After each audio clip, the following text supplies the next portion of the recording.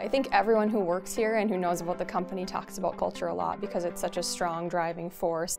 The ownership essentials that we're getting into now, I mean, all of those areas are super important. I think for me, one thing that has really been different about our culture is that I feel like everyone's really empowered. You know, whether I'm in a meeting with an intern or with a vice president, I've always felt like my voice has been heard. We have a 5-month-old daughter now, so she's been a big focus the last 5 months. So, you know, in terms of scheduling, stuff comes up and there's some things you can't control, and then with the things you can too.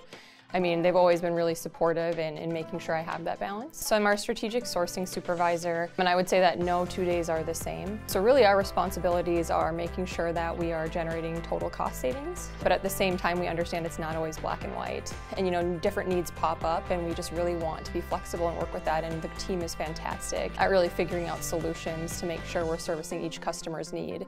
Employee-owned, customer-driven, border states.